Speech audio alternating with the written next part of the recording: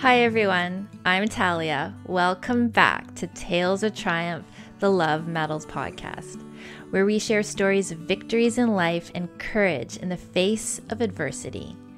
Thank you for celebrating perseverance, purpose, and love with us today. We invite you to join our community by subscribing now and finding inspiration from victories big and small. Your engagement and support mean a great deal to us, enabling us to grow and inspire even more people. It's a great honor to share with you my conversation with Damian Pellew and Tabitha Easton. Damian is a father of two, a lover of life and all its adventures. Originally from South Africa, now a proud Canadian and proud to call Victoria home, Damian has been working as a police officer for 10 years and has served on the Greater Victoria Emergency Response Team's tactical unit. Damian responded to a hostage-taking and armed bank robbery along with his team and fellow officers in June of 2022. Tabitha is West Coast raised and loves spending her time outdoors. She is a mom to 2 kids and cherishes her time with friends and family. Damian and Tabitha went through something extraordinary together. That's not something the majority, if any of us, will ever experience. However, there are elements to their story of incredible courage, perseverance, determination, trust, and faith that anyone going through anything intensely physical and or mentally challenging can draw from, especially if you or someone you love is dealing with illness or injury and wanting to connect with the hope and faith within. This episode contains content of a sensitive nature that may be triggering for some individuals.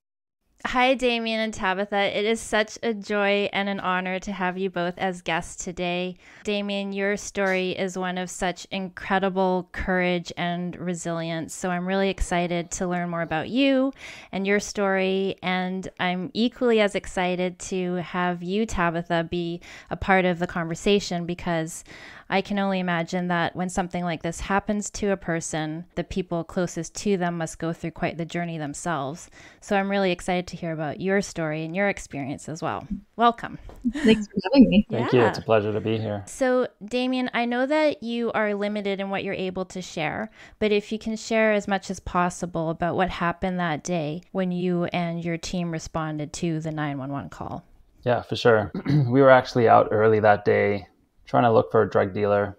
And we were heading back to the office after hours of being in a van. There were 7 of us in this van and 6 of us are in the back. Our team leader, John's driving, and we're just winding down mentally when we got told to switch our radio over to Saanich's Air, which is a municipality here in Victoria, because there's a bank robbery in progress. And so we all start hearing updates from patrol, like 2 males wearing balaclavas and with long guns. And so right away, your spidey senses go off and you just realize that this is a different kind of bank robbery than the traditional bank robbery where somebody would go into a bank, their hands in a jacket pocket, and they slip a note saying, I've got a weapon of some sort, hand over the cash, they get the cash, and they're long gone. But as we're speeding over, we're just realizing that these guys are not leaving the bank. They're not leaving the area to make a getaway. They're just sticking around, and you realize, man, there's something real to this, you know. So we get to the area, we drive past and get a good look at the ground, the parking lot. Patrol has contained the bank to the south and the north, and there's different teams forming up, and we let them know, hey, ERT is in the area, we're here to assist, let us know when they come out the bank, and then we'll drive in to make sure that if these guys leave, they're not going to have a chance to get back in the bank. Because at that point they had taken multiple hostages in the bank, that fired a round off in the bank. And so we could not let these guys get back inside by any means. So we were probably on scene for not even a minute or two when we got an update from patrol that said, yep, they're coming out the bank, and confirmed long guns, wearing body armor and balaclavas. And so my team leader drives into the parking lot, stops, we go through our tactics, challenging these guys, and within seconds, or split seconds actually, we're in a gunfight shooting at each other. That kind of sets the scene for a lot of what we're going to talk about here. But I took 2 rounds, one to my left femur, which shattered, forcing some of the bone to splinter through my tack pants and be exposed. It blew through the femoral artery and veins, which dropped me right where I stood, and I fell back into the van. I took another round through my torso. The round went through my ribs, through my stomach, through my liver, out the other ribs. And I didn't even know I'd been shot twice. I just knew we're in a gunfight. I got hit, and now I'm down. Yeah. And out of the 7 of us in the van, 6 of us got shot. The only guy that didn't get shot, Mike, was one of our more advanced trained medics on the team, which is a miracle. He was able to take action himself and then switch over to just manage the medical in that scene and throw a tourniquet on my left leg. Wow. Patrol were absolutely amazing. They came running in to support gunfire as well as to get involved medically and put tourniquets on people, pack wounds, hold chest seals, and just make themselves available to help, and essentially help save my life. Because if I had not had that help, I would have bled out and wouldn't be here talking about this today.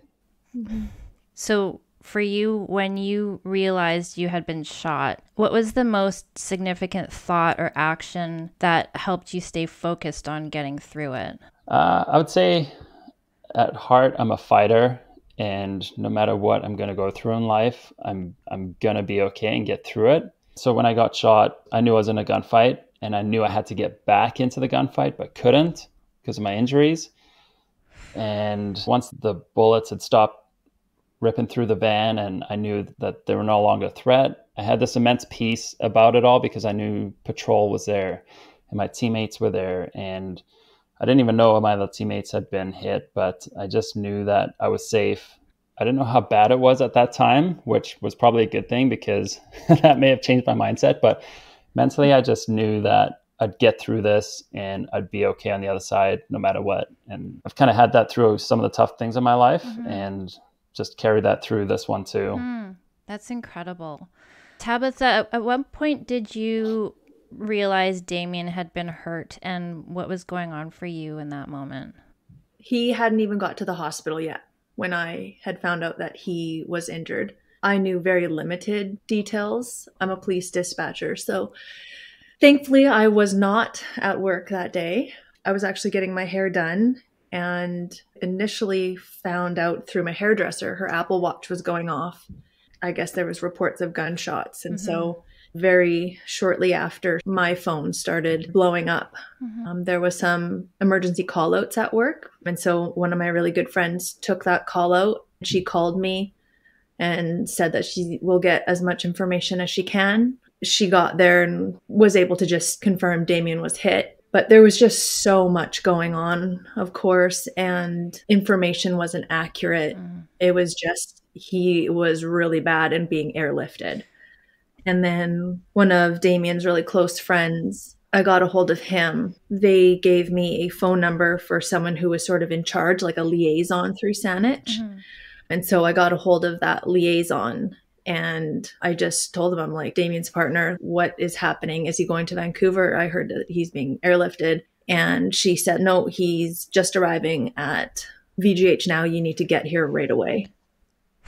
And as soon as she said that, of course, I was worried in the beginning. But like you said, he's a fighter. I'm like, oh, like he's in good hands. I know that he was with his team and that they have medics and all of that. But the calm panic in her voice when she said, you need to get here ASAP, my entire body just started shaking. And I tried to get up out of the chair. Like I had bleach in my hair. And I just got up and I started walking out, and my hairdresser was like, no, like we have to rinse your hair at least. Let's just rinse it. How is it possible to find a moment of comedy in this? My God. No, we have to rinse out the bleach. And so I just sat down in the hair rinsing chair or whatever, and I couldn't keep my body still. My lips, my arms, my legs, like entire body was just like shaking. I said I wasn't going to cry. Yeah, I mean, that must have just been, like I said, I can't even begin to imagine. There's things that people go through in life, and you can try and have an understanding of it, and you can have your compassion for it, but you really have no idea what that's like for someone. My hairdresser took control and said, give me your keys. So all I remember is just being a passenger in my truck. She's taking me to VGH. And then I just got to the hospital. And then I saw our friend Rosie, who is just another angel on earth. Mm-hmm. And he just like embraced me. And it was so nice to have a familiar face in the chaos that was happening in the emergency room. Mm-hmm. So, Damian, were you put in that medically induced coma at that point already, or did you both have a chance to connect before that?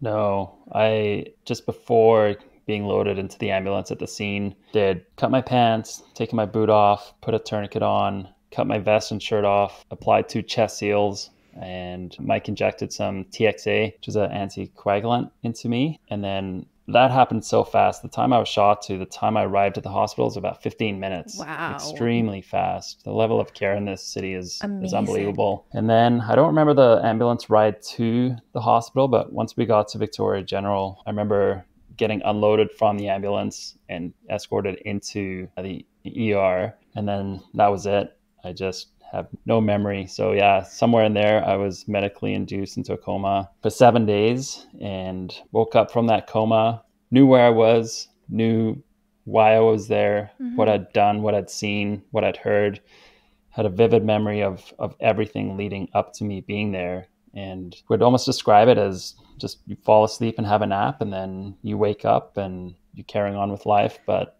I had no idea that I was in a coma or that I'd been in a coma for that length of time. Oh, got it. Because that was going to be my next question, which was if you had any memories of anything while you were in a coma, like any. I didn't. But what I find interesting is earlier that year, I had read a book on near-death experiences where people have these out-of-body experiences or they're at the scene and they're lifted out of their bodies and they can see themselves at the wreck or on the operating table, or they have some sort of divine encounter or something. And I woke up and I'm like, I didn't get any of that. Totally. Yeah. Oh, wow. Yeah, that's okay. Definitely not next time. No. Tabitha, what was that like for you, waiting and wondering if and when he's going to wake up? I honestly never thought that he was going to die. It never even crossed my mind. Amazing. I just didn't know like the severity or like what had happened. And then as soon as his mom got there, that was really comforting as well. And then they moved us up to another family room. And that's where we just waited and waited and waited. The only time where I guess death crossed my mind was when the surgeon came in and said, yeah, like this was bad, very bad. And he said that he coded a couple times on the table. Yeah, I just knew. And I had like this peace that he was going to live. It was the unknown of the injury that was really hard. And so you mentioned he was going through operations. Damian, what operations did you undergo? I have a stack of papers about this thick that talk about all the operations, scans, images, blood work. But to sum it up, they ended up working on my leg first to control the bleeding, talking to the surgeon, Dr. Dennis Kim, who's amazing. Yeah, he said they went in and basically cut from my knee up to my groin on the inside of my leg, cut that open to get to the artery, which it's a huge artery. So they found it easily, pinched it off. It was the bleeding and the damage to the femoral veins that was just a nightmare for him to try and control. So they got the bleeding under control. They cut into my other thigh to grab some healthy artery and graft it over. Put a bunch of pins in there to stabilize all that. They put a rod through my hip down into the femur to stabilize that bone. And that whole medical team I had was unbelievable because the guy who puts in that rod stabilization system, they'll do that with imaging. This guy with his experience and skill set just went in with no imaging and nailed it first time. Wow. I was just so blessed to have top-notch doctors and medical team working on me. And so they ended up cutting down either side of my calf to prevent compartment syndrome because my body just swelled up so much that it started cutting off blood supply to the lower leg. So to save that limb, they had to reduce the pressure and relieve it. From there, they ended up cutting a midline incision up my abdomen, basically just gutted me. And I asked the surgeon after the fact, I'm like, what did it look like? That would have been cool to see. Like, do you have video or photos of this? But and did they? No, they didn't. Oh. But he was a surgeon down in the States for about 10 years, and they take pictures and videos all the time for learning and teaching it. But he jokes because they have a saying like the ABCs. In first aid, you got airway, breathing, circulation, right? Mm-hmm. Whereas down there, it'd be airway, breathing, camera. So, yep, this person's alive, they're breathing, good, okay, camera. But the way he described it, he said that we cut you open and your torso was just full of stomach content, blood, and feces.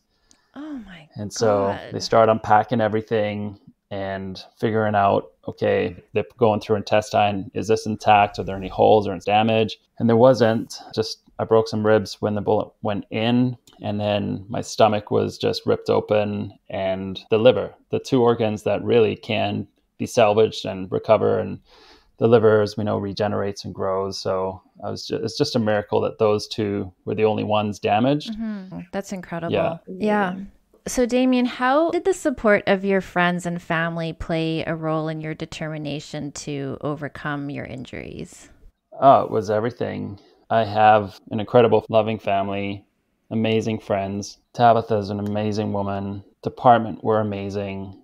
They sent two guys to sort of be the family liaison. One, Tabitha mentioned, Rosie. His name's Rosales, but everyone calls him Rosie. I love that, Rosie. The cool thing about him is we were friends before we were cops, and he knew my family, they knew him. And then a good friend of mine who's also a police officer, Sean, he was a great fit too. So to have everyone around me was just one of those things that just put me at peace and at ease, and I knew I had everything I needed to get through that. Yeah, the craziness about something like this happening is that it must highlight the importance of connection and the people that you have in your life. Yeah, the department did a good job managing that.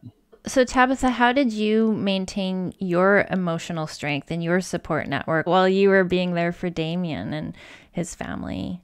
I don't really know if I maintained emotional strength, to be honest. Like, I felt like an absolute wreck the entire time. I think like my nervous system was absolutely on overdrive for months. Mm-hmm. I would honestly say from the time I found out until he was home, I think a lot of support and faith that his family showed me is really what kept me going. I was at the hospital all the time, and as was his family, and just the conversations that we would have, like their support was phenomenal. And without them there, I don't know if I would have been able to be as supportive as I was for him. Mm. It's just like in any relationship, like someone's having a hard day, the other person will step up. And Teamwork. it was teamwork. And if I was having an emotional time, his sister or his mom would be the one holding me, and vice versa, like when they were having hard times. Tabitha really downplays it, but she was incredible. She didn't work so that she could basically live out of the hospital. She slept out of a hospital chair for a couple months, and while still running her life in the background. Yeah, when you say it was a real team effort, it was, because she was such a source of comfort and peace, and really my rock through that time where I was on so much drugs and in pain. And, you know, when Tabitha said she was an emotional wreck, she wasn't, because she was remembering everything they were saying. She'd ask them all the right questions. When I didn't know what to ask, she would remember everything. She's taking notes. She's updating my family. There's no ways I could have done that on my own. And so she really held it together in an impressive way, and sacrificed a lot and did it so well. That's such a beautiful acknowledgement. That's wonderful. Yeah. Damian, what was the most challenging obstacle to overcome during your 8 weeks in the trauma unit? Oh, so many. But I think being in the hospital for that length of time, for 71 days, all through summer too, you know, having sunshine here in Canada. Rare days. It is. It's special. So the shooting was June 28th. I got released September 7th. I was just so active, so fortunate just to physically be in a position where I could do anything I wanted, go running, hiking, hunting, swimming. And yeah, summertime, just loved being in the water. And so being confined to an 8x10 room for the first few weeks, I was on my back, couldn't move, hitting buttons on a remote to lift my bed up. Mentally, knowing I was so broken, I worked hard at maintaining a healthy and fit lifestyle. And I was very fit before, and being that broken and sore and in pain, was so hard. I ended up losing 60 pounds total through this whole thing. And I couldn't shower for weeks, but the first time I got into the shower, I was standing there and I saw myself in the mirror and just started crying. I didn't even recognize the person I was staring at in the mirror. And it was just, that was very hard. Yeah. Throughout the week, there was some progression. I was able to sit up. And then from there, I was able to get my legs over the bed. And from there to stand, I basically had to work from the ground up. They cut my abdomen. I had zero core strength. There was so much muscle atrophy and weakness that I had to learn how to stand. It was a workout for me to sit at the edge of the bed and just sit there. I'd get so nauseous. I'd start sweating. I'd feel sick. I'd be in pain. And then I had to learn how to stand. And I could stand for maybe 10 seconds and then have to sit down. And I was out of breath. And I'm like, man, I've never been this unfit in my life. What is happening? This sucks. I got shot. That's what happened. Yeah. I can only imagine not just physically what you had to face, but mentally and emotionally. I mean, that stuff is probably even more challenging, I would imagine. Tabitha, can you share a moment that stands out for you as a victory and a turning point during that time? Honestly, I think every little thing was a milestone that I was just so incredibly proud of him. The day that he first stood for 10 seconds. And then when he stood for a minute, to the first time he went outside, to the first time he was able to shower or shave his own head or take a poop. We high-fived and celebrated those. Those drugs were not kind to the system. Well, yeah, the things you take for granted, that must have been actually like no joke, probably really hard for you. Even like the first time he could handle and focus on his phone and FaceTime his kids. Like, there isn't one thing that stands out. It was every single thing that has led him to where he is today, to be able to like walk on his own and go pooping. Yeah. Damian, you mentioned wanting to be able to walk out of the hospital. Can you tell us how that felt and the significance that held for you? Yeah, I started getting notice from my doctor that you should start thinking about working toward a release in 2 weeks from now. And at this time, I had 5 drains in me in different points in my abdomen, just draining out bile and blood and liquid. So there was a lot of complications still at play. I knew I needed to be at the hospital. I talked to different people about my release, and I realized, man, I came into this hospital so broken and beaten. I'd love to leave on my own 2 feet. It's a statement of strength to myself to say that I've got this and I'm gonna fight through it and get to a new normal.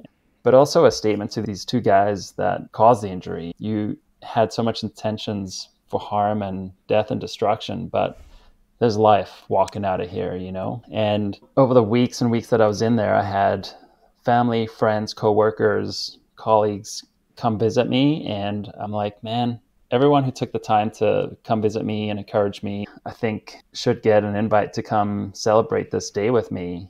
Looking back, I wish I just put an open invite to whoever wanted to be there, because this affected so many people all over the city. Yeah. But anyway, there was, I don't know, maybe 80 people. Amazing. That were lining up outside the hospital. My teammates, my family, friends, colleagues, paramedics, fire. Yeah, it was such a special moment. So I got wheelchaired out of the trauma ward down to the doors, stepped into a walker, and maybe walked like 6 to 8 steps with the walker, and then got back in the wheelchair. That was such a huge moment for me, and I'll never forget it. That is incredible. I had shivers the whole time you were describing that. No, absolutely. I love that it wasn't just something for yourself, but it was symbolic for the people that went through all that with you, as a statement to people with intentions that are not love, you know, the opposite of that, in fact, and also for the city. That's so beautiful. I love that. Are there any other heartwarming experiences you had together and with your children during that time that you'd like to share? Yeah, there were so many. My kids were amazing through it. They just somehow had this patience and understanding that Dad was hurting and that everything was going to be okay. my daughter Ella, her birthday was September 2nd, and mid-August, if I remember correctly, I started to get these bits of hope for release. I'm like, okay, I'll be out for Ella's birthday. This is going to be perfect. It was hard to see them in the hospital because it's not a fun place for kids, and to see their dad beat up like that, that's not fun either. Anyway, I got hopeful that I'd get released September 2nd or before that. It didn't end up happening, and a couple days before that, the kids came to visit, and I had to tell Ella, like, I'm going to be in the hospital, and she's puts her hand on my arm. She's like, you know what, Dad, I'm okay with that, and we'll just make it fun in here. And I just started bawling. I'm like, gosh. who is this 8-year-old? Yeah, so precious. And Tabitha, my family, they got balloons and signs and cupcakes and presents, and we did it up in the hospital and made the most of it, you know? Beautiful. Damian, you also describe your recovery as truly being a win for everyone involved in nursing you back to health. Can you share more about what you meant by that?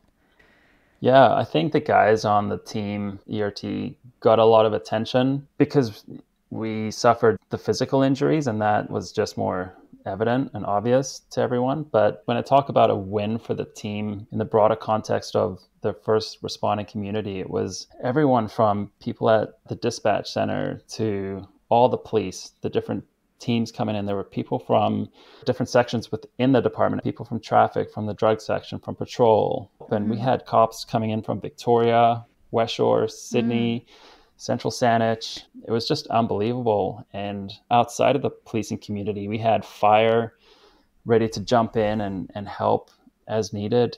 Ambulance came racing in. The 2 paramedics that were involved in my transportation, I specifically asked that they come to my release, and they showed up, and that was a special moment too. And going into the hospital, the surgeons, the anesthesiologists, the nurses, the care aides, like hundreds of people. There was just so much love and support. And even outside of those circles, the community, the letters that came in, the gifts, the food that was brought, the gift cards, the drawings from kids. Did you and save Tabitha any of would post those? these. Or sorry. Yeah, I've got a whole booklet. So moving to read.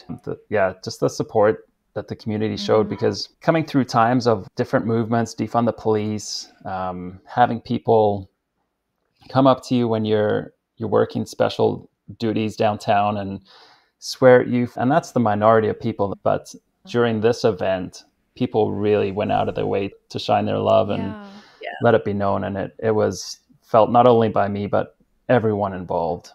It was actually overwhelming. That's bringing me to tears. That's the stuff that I live for. There was one lady that took the time, and I hope she listens to this or it gets back to her somehow. She had taken the time to write out a special note of appreciation or love. And then on that same card, she'd put a quote of encouragement, and then there'd be a gift. So I'd open up the letter and it would say like week 1. So I was in the hospital for 10 weeks, let's say, and she had done only 7 weeks. So that's my only thing. Like, could have been 10 weeks, but no, I'm kidding. But she did 7 weeks of this. So week 1, I'd open this letter, read what she wrote, and just be so moved by it, and then open up a gift, and then I'd look forward to week 2, and then I'd get that. So thank you. Yeah. If you're listening, please message Love Medals and we'll get you connected. That would be amazing. Totally. Incredible. I'm so happy to hear that. There's definitely been talk about teamwork and everything that you went through with your team. Damian, can you tell us about the bond and the camaraderie that formed between you and your fellow officers who responded that day? Yeah, for sure. We're a smaller team. We're pretty tight-knit to begin with. Yeah, like any traumatic event, this is going to draw people closer together, and it definitely drew us closer. I didn't know the other guys had been shot until I was out of my coma. I was up in the trauma ward, and then I had 2 teammates come to visit. And it was just so good to be connected to them again and have them there. But yeah, we stayed connected as a team. We'd do dinners. We go to different events together. Mental health has been such a priority for policing in the last few years, just education about it and looking at like type A people, especially guys on a TAC team that go through something tough. It's just like, oh, I'm tough. I can sweep this under the rug and ignore whatever. Yeah. But I feel like as a team, we really did a good job at prioritizing talking about it and sharing so many sidebar conversations with guys individually or in small groups. But as a team, we'd get together with a psychologist and talk through what guys were experiencing, where they were at. And amazing.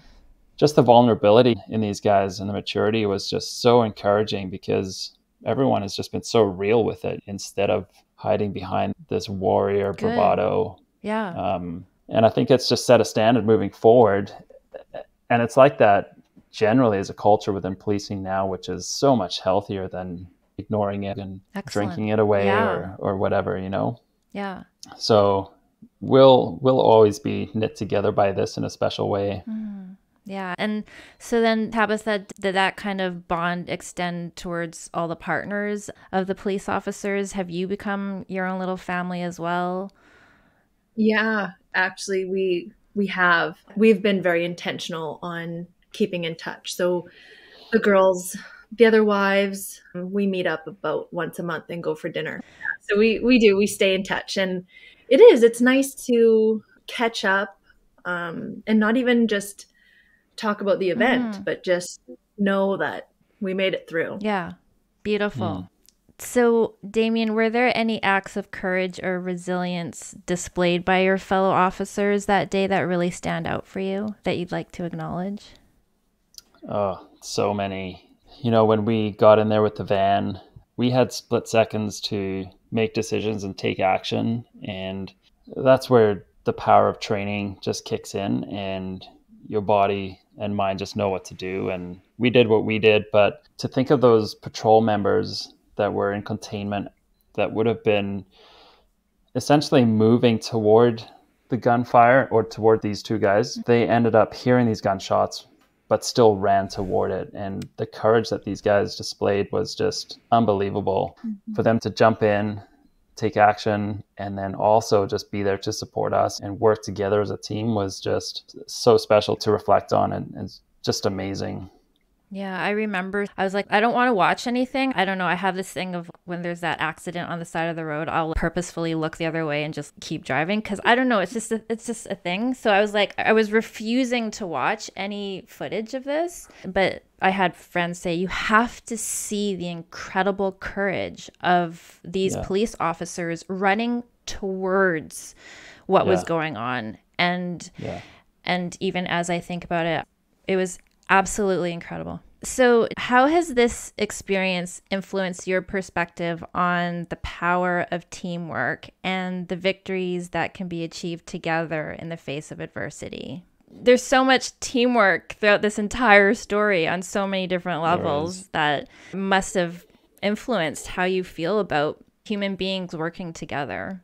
Yeah, for sure. No individual could have done this on their own. No one person could have gone in there and stopped these two. No one person could have worked at saving the guys' lives, my life medically. And then from there, it's just the broader community, like we spoke to earlier, the first responding community coming together, the hard work it took for us to be here today. And then through the mental side of it all has just emphasized the fact that we were designed to do life in community, to have people in our lives. You know, it's the times where we're isolated and withdrawn, whether it's done by choice or other means, but it's just, that is not healthy. And so the choice to stay connected, whether that's through family, close friends, coworkers, a counselor, some sort of belief in a higher power. For me, my faith with God has been my rock through this whole journey too. And there's been so many cool little miracles in the story that we don't have time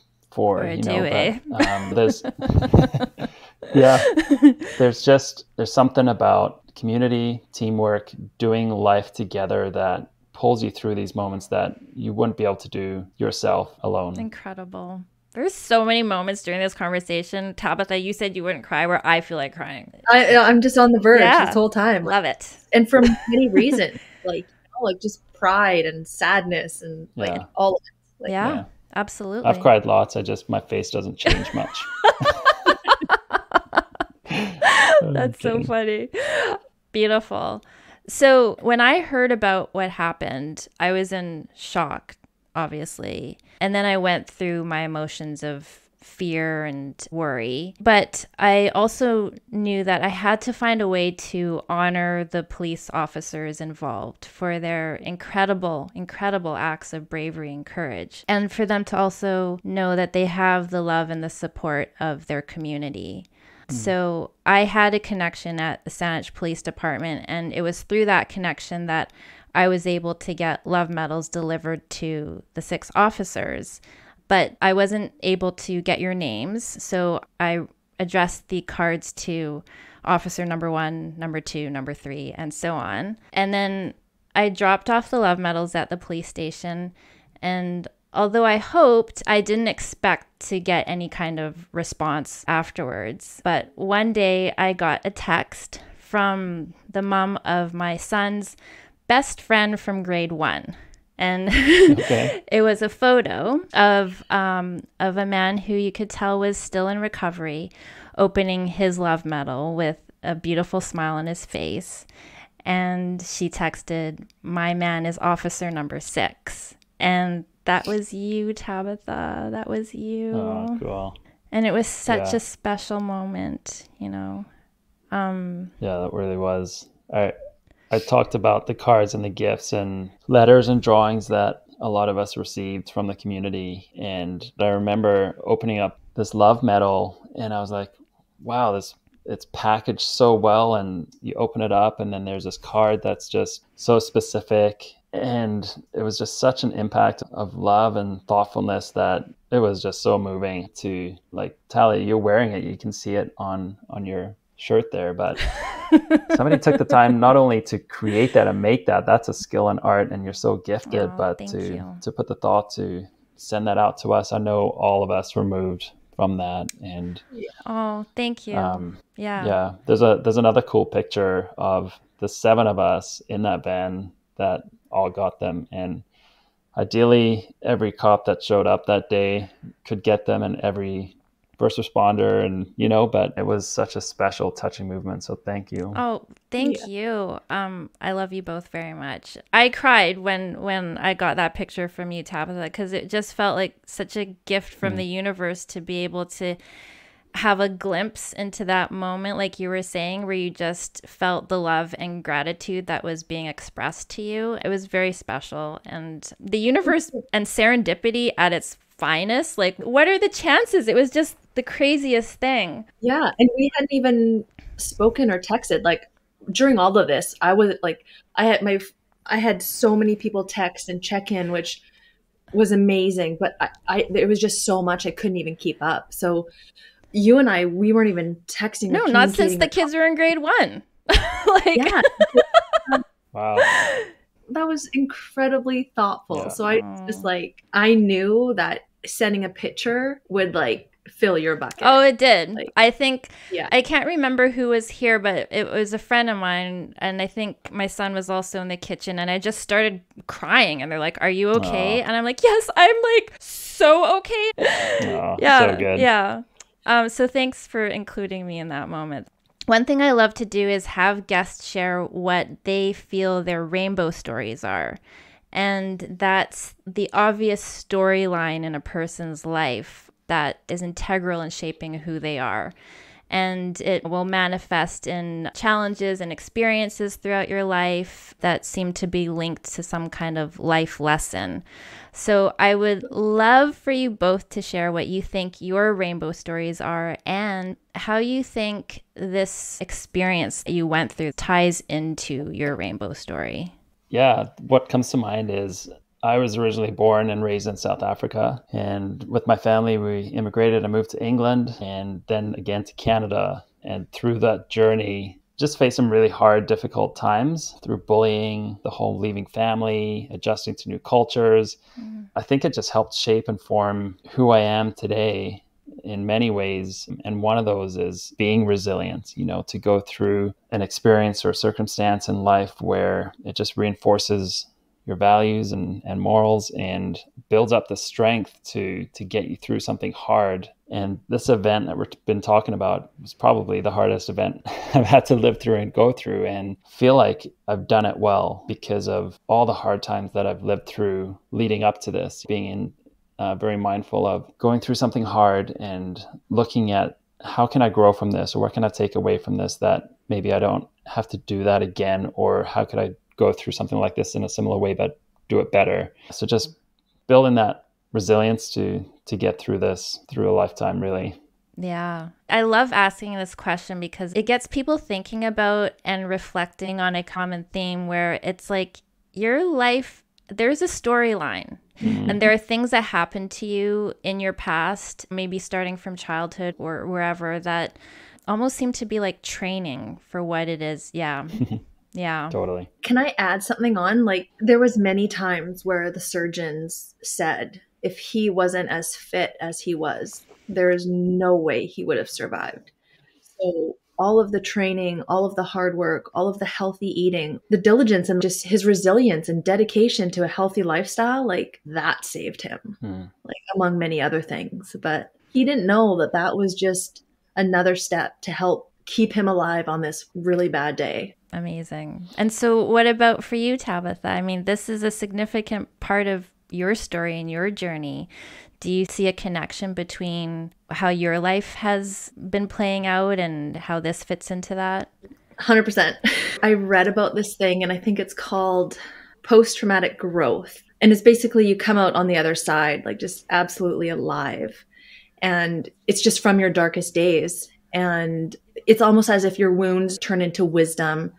And that leads you to a bigger purpose of self-discovery. And this whole last year and a half has been just self-discovery for me, and look back and be like, okay, it happened. It's for a reason. I'm better.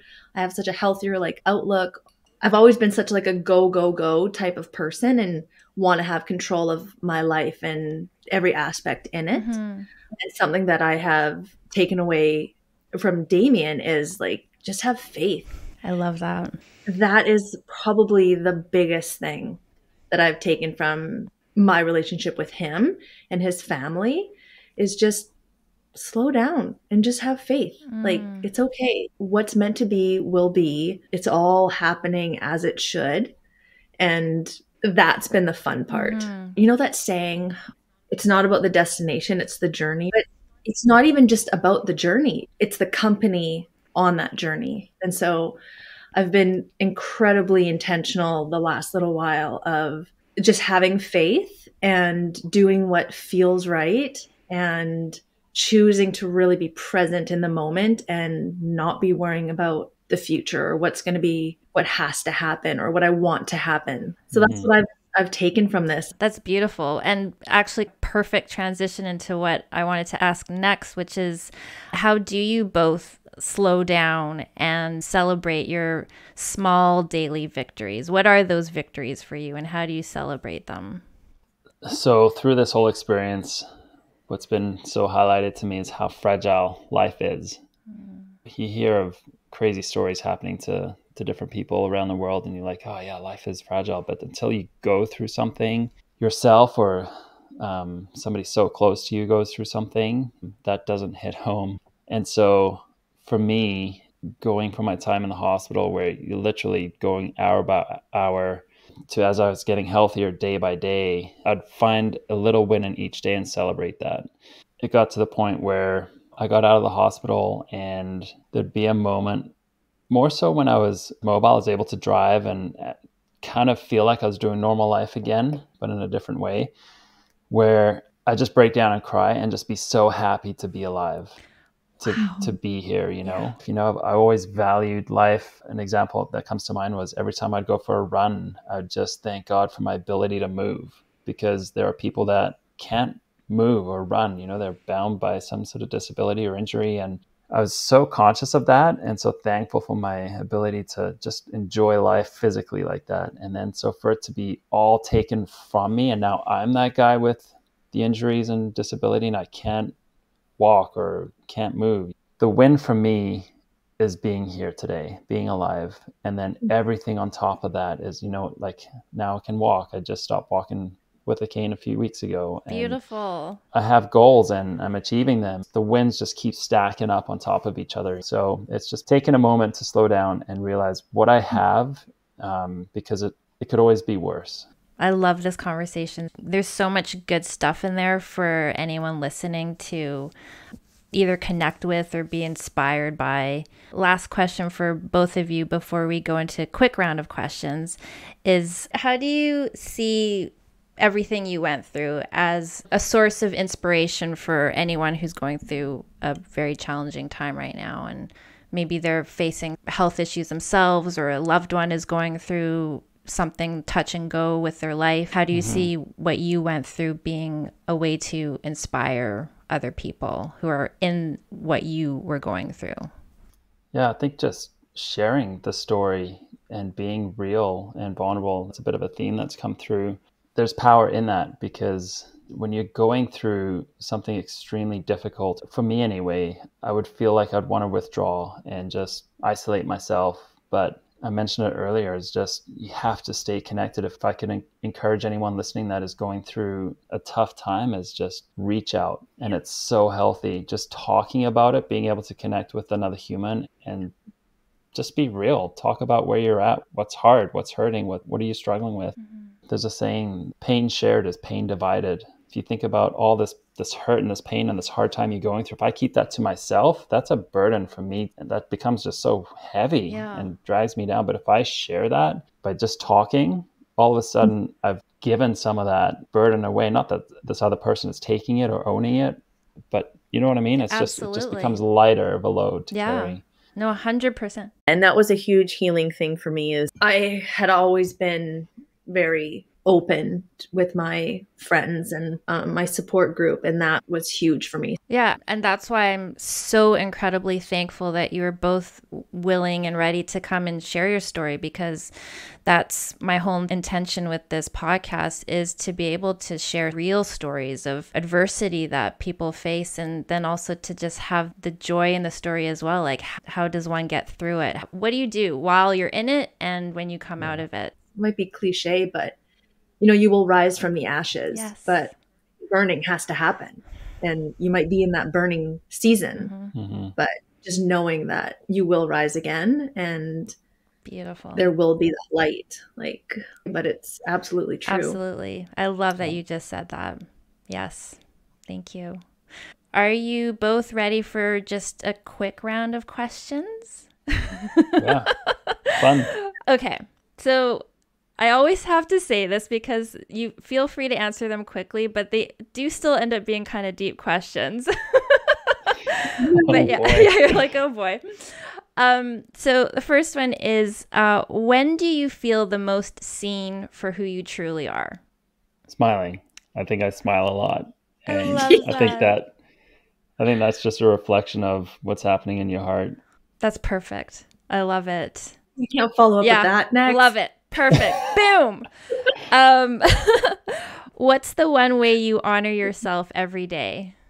Prayer, and being very vocal out loud about what I'm grateful for. Good. Yeah, it's a good one. For me, it's having patience. I'm always wanting the next, especially through this physical recovery, I'm wanting the next milestone to be achieved, where it's like, okay, just have patience, be okay with where you're at now. That'll come, but just slow down. It's okay to be where you're at. You guys are rocking these. What's your favorite way to celebrate? And this is a PG podcast. Oh, okay. Just being with people in my circle. Yeah, again, it just speaks to that community and connecting lives together and just high-fiving and enjoying that moment together. Yeah. Perfect. What's a piece of jewelry, accessory, or gift you have that has particular meaning for you, and why?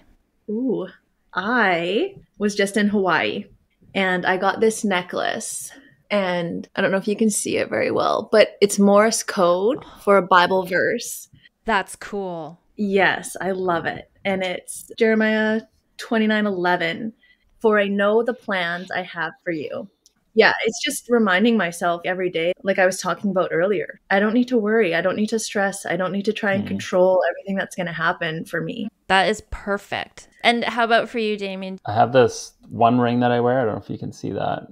It's got Nice. like a reticle for a scope representing the tactical unit that I'm so proud to be a part of. And then it has the Canadian maple leaf. So I'm now a Canadian citizen and just, yeah, very proud to be Canadian. Beautiful. And just two things that I wear with pride. I love it. It's so funny that you asked that question. Why? I just feel like we both had something that was meaningful to us, but most people? Yeah, everybody has something. Yeah. And it's almost always some kind of accessory or piece of jewelry. That's just, I think, something that has been there since the beginning of time, as long as human beings have been adorning themselves with stuff. Tattoos. Because it's about what it symbolizes and the meanings, and we carry it with us wherever we're going. And it carries energy with it too. So yeah, everybody has something so far. And it reminds me, whereas if I wasn't wearing it, I wouldn't have that reminder multiple times a day. Yeah, absolutely. Yeah. That's so good. So what does the future hold for each of you?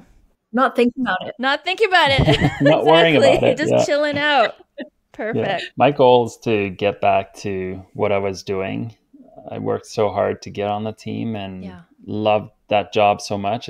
It didn't feel like a job. So my goal is to recover to the point where I get to a new normal.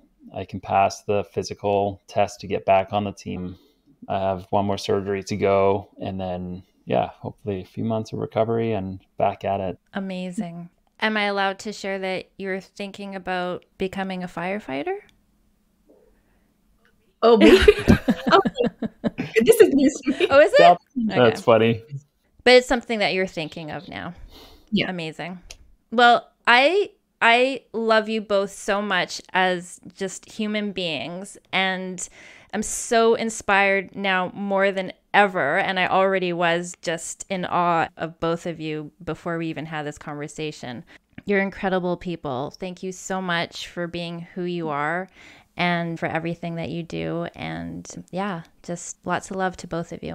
Thank you. Yeah. And to you too. Thank you. After having this incredible conversation with Damian and Tabitha, I reflected on everything that had been shared. Damian and Tabitha demonstrated an unshakable commitment to having faith, not just in life, but also in themselves and in others. From knowing without question that Damian will survive, to their trust and faith in friends, family, teammates, caregivers, and God. I'd like to honor and recognize Damian and Tabitha with Love Medals certificates for going above and beyond in the area of faith. Damian and Tabitha, you are an inspiration. Thank you for being who you are. I see, honor, celebrate, and love you both. Thank you to those listening or watching. Please like and subscribe. If you'd like to honor yourself or someone close to you with a love medal, please visit lovemedals.com. You can also follow us on Instagram at lovemedals. Love and blessings to you all. There's a little cat back there. Oh my God, so cute. Hello? Who's that? Get out of here. You're not the star of the show. Yeah. That's funny.